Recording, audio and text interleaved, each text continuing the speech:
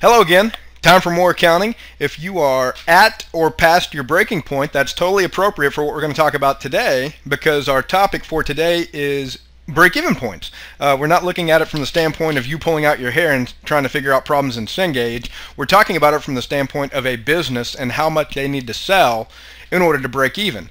And you might hear that and say, well, that's dumb. Why do we care to make a calculation that tells us where we break even? Isn't the whole point of business to make a profit?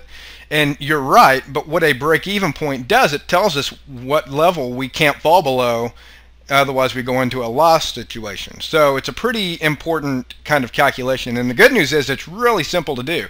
So let's get into this, and I'll kind of show you what break-even point is. Essentially, break-even point is where our total revenue equals our total cost. So if our revenue is 100 and our total cost is 100, we would have a profit of 0. So it's even Stevens, no loss, no profit, total revenue equals total cost. Okay? So our calculation as far as how we would calculate break-even points is very simple and straightforward, unlike every other thing we've done in here. So break-even point is going to be your fixed cost on top of a fraction that has something on the bottom or in the denominator called contribution margin. Now that might be a new term for you. All contribution margin is, and it kind of requires a separate calculation. It's real simple though. All it is our revenue per unit, our selling price per unit, and we're going to subtract from that the variable cost per unit. Okay? So all this is, the contribution margin, is how much is every unit we are selling contributing to the coverage of our fixed cost. Okay, so fixed cost divided by contribution margin gives us a break-even point, and we can look at break-even point in units, or we could look at it in dollars, and we'll look at a problem where we kind of go through both of those calculations. So that's BEP. The second topic we need to tackle today is called CVP analysis, and CVP stands for cost, volume, profit analysis. And the idea here is, instead of trying to figure out just where we break even, we can actually manipulate cost, volume, and profit and come up with a lot of different kind of projections and scenarios as far as looking forward. So let's say we wanted to get a profit of $100,000 as opposed to just breaking even. That's where CVP analysis comes into play. And our break-even point is actually the foundation for CVP analysis. So we'll look at break-even point and get that hammered home, and then we'll look at CVP analysis and how it works. Well, how about a break-even example? What I have up here is a company called Lano Lamps, and they've given us a little bit of info for their revenue. They have a little bit of info on their cost setup, and they want to know the break-even point in units and the break-even point in dollars. So if you remember back, can you remember the formula I just showed you? Hopefully. If you don't, look it up.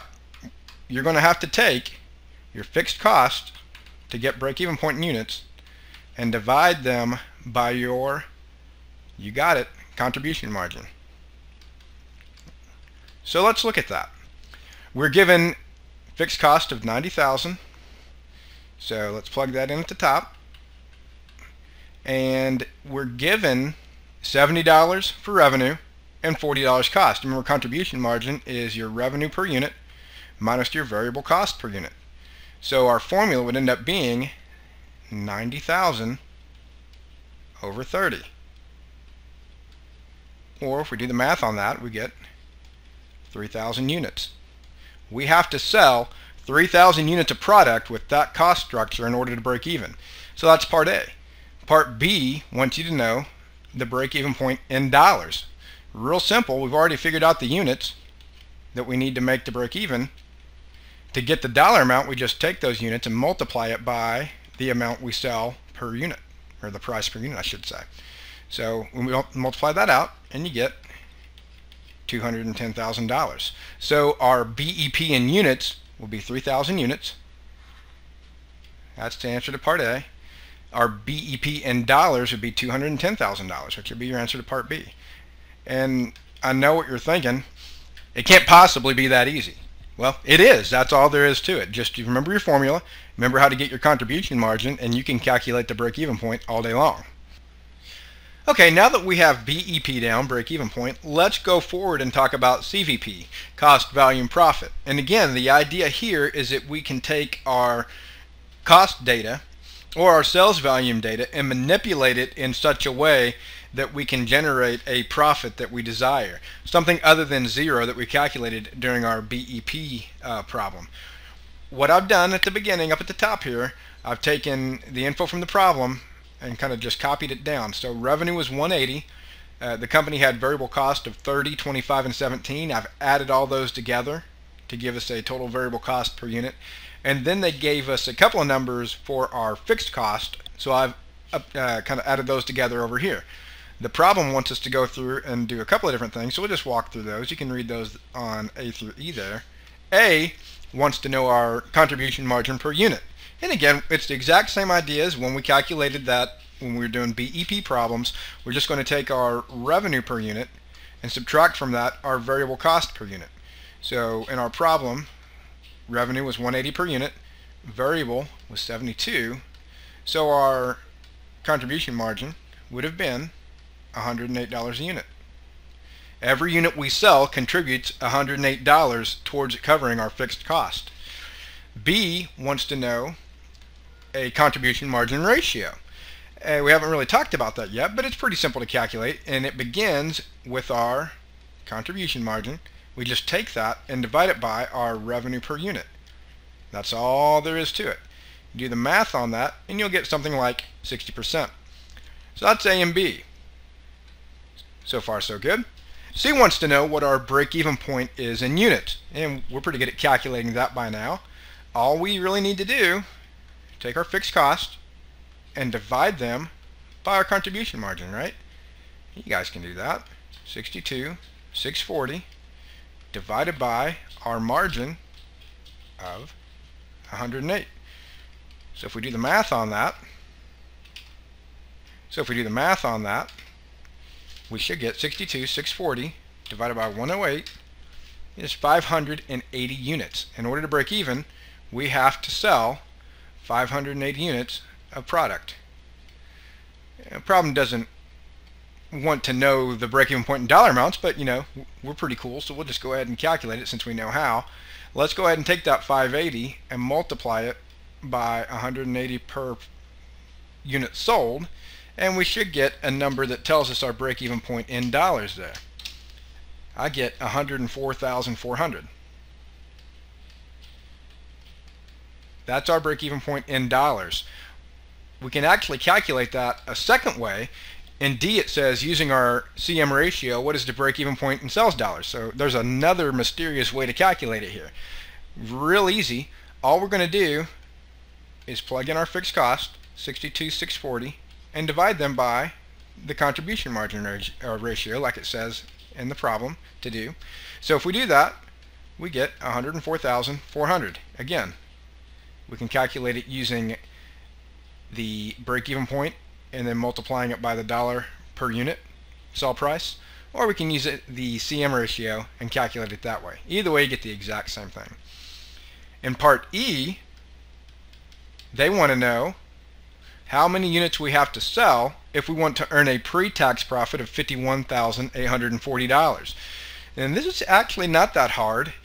We just kind of pretend that we're doing a BEP problem, only we add that pre-tax profit into it as something that we need to cover. So when we do a BEP calculation, we always start with fixed cost.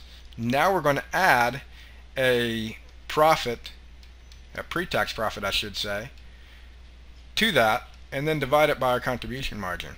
So our fixed cost for 62,640, now we need to add to that another number that we want to cover, 51,840 in pre-tax profit.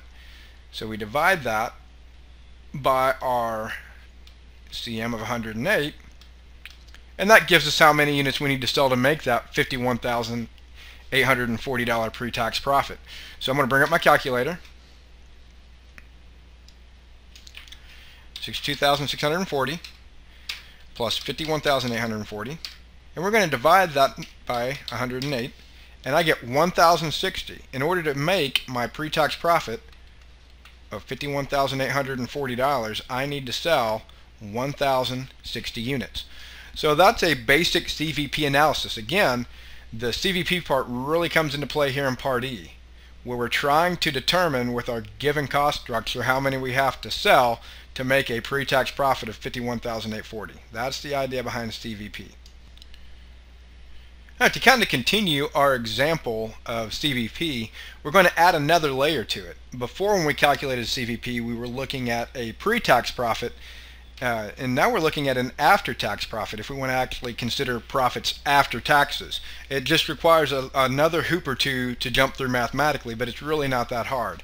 We'll use the same data as we had in the problem before, only this time we're going to say we have a 30% tax rate to contend with, and we're looking at after-tax profits. So what I'm going to do for A is I'm going to turn that after-tax profit into a pre-tax profit. And the way I do that is I simply take that after-tax profit and divide it by 1 minus the tax rate.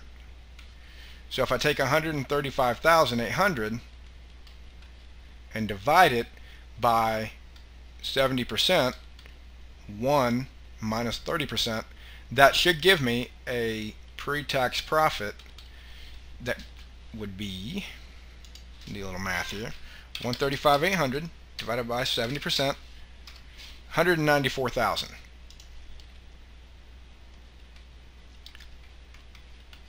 So in order to get a after-tax profit of 135,800, I need to have a pre-tax profit of 194,000. From this point, we can kind of go about it the same way as we would a traditional break-even point problem. We just take our fixed cost and then add pre-tax profit and then divide by our contribution margin. Okay? So our fixed cost, if you remember in the last problem, were $62,640. We're going to add to them a pre-tax profit of $194,000 and then divide the whole shebang by 108 bucks, or CM. Okay? We go through all that, we should get a good answer here. So let's go back to our calculator. 62,640 plus 194,000 pre-tax profit. Divide that by 108, and we get 2,376 units. That's how many units we have to sell in order to get a profit, I should say an after-tax profit, of 135,800. B, same kind of idea, only now we're looking at an after-tax profit on every unit sold. So we're going to approach it a little bit different way. We still need to figure out what that after-tax profit is in its pre-tax equivalent. So what we'll do to do that is we're simply going to take that 720 after-tax per unit profit we desire, and again divide it by 1 minus the tax rate. So 720 divided by 70%. Okay, 720 divided by 0.70, we get 1029 per unit. That is our pre-tax profit that we need to earn per unit in order to get an after-tax profit that we desire, that 720. So I'm going to take that, since we're talking per unit, and I'm going to add that to the variable cost kind of that is another item that we need to cover. So our fixed cost divided by contribution margin, we're going to do our basically a break-even formula. The only difference is I'm going to kind of tweak the CM part. 62,640 was our fixed cost. Our contribution margin that we had before was 108.